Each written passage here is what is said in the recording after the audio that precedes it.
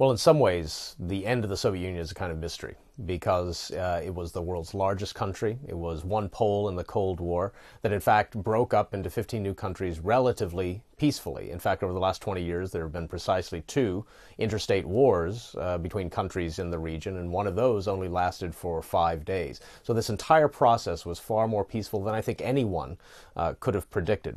Part of that had to do, I think, with the fact that the Soviet Union was a federation. That is, it consisted of a number of different republics that were all unified in one single state. When that state began to weaken and finally break up, it broke up along the lines of those actual republics.